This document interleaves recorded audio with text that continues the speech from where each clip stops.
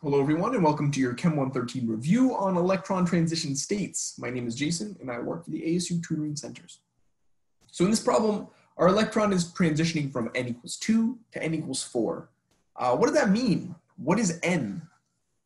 N is what we call the principal quantum number. It has quantum in the name. That's how you know it's fancy. The principal quantum number. And what the principal quantum number essentially denotes, it denotes the orbit the electron is in.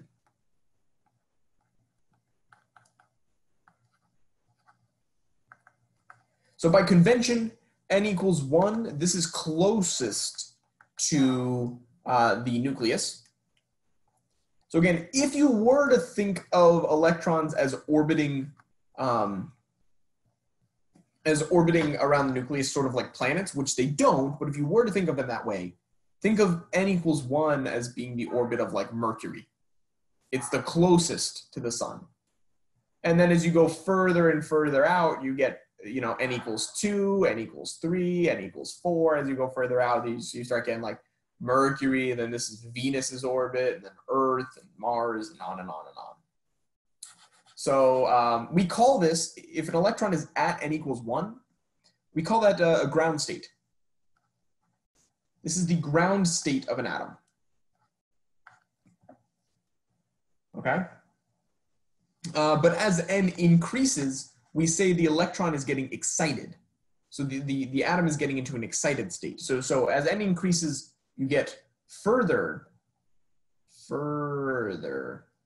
from the center, from the nucleus, and you are entering an excited state. The electron is getting excited. And what that means is the electron is absorbing energy, it's gaining more energy. The further you get away from the nucleus, the more energy you have. If you've taken physics before, think of that as sort of, what's the word, like potential energy, the potential for something to happen. As you get further and further away from the nucleus, once you bounce back to the nucleus, once you come back to the ground state, you're going to release a lot of energy. So the further you get away, you're like building up that energy for you to come crashing back down to the center. Okay.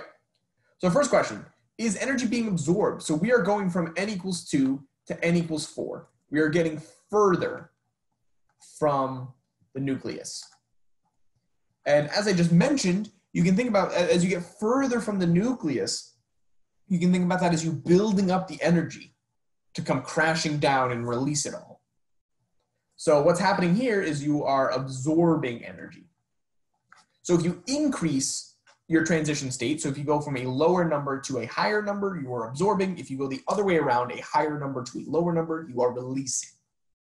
Okay? So this question, we can just do theoretically. We don't even need some type of formula or anything like that. Now, the next one is asking for a specific number. How much energy is being absorbed? So we know energy is being absorbed, but how much of it is being absorbed? And for this, we actually do have an equation for it. It looks very complicated, but stick it out. Delta E, so the change in the energy, is negative 2.18 times 10 to the negative 18th joules times this fraction minus this fraction. 1 over n sub f squared minus 1 over n sub I squared, where n sub I is the initial electron state and n sub f is the final electron transition state. Okay? So in our particular case, we start at n equals 2, so this would be 1 over 2 squared, and we end at n equals 4, so that'd be 1 over 4 squared. We do the subtraction, we do the multiplication, and we get E as 4.09 times 10 to the negative 19th joules. So what this represents is it represents how much energy is being absorbed during this transition.